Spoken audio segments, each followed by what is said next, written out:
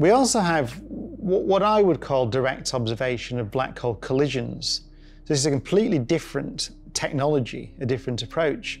It's called gravitational wave astronomy.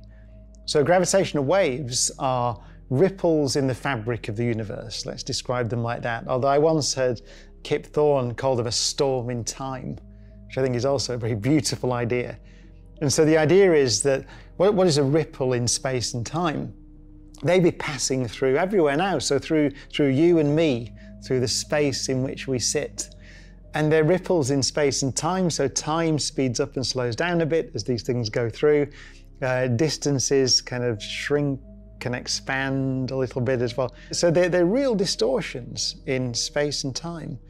And they're caused by, well, actually, pretty much everything that happens in the universe at some level, but they're very, very faint and difficult to detect.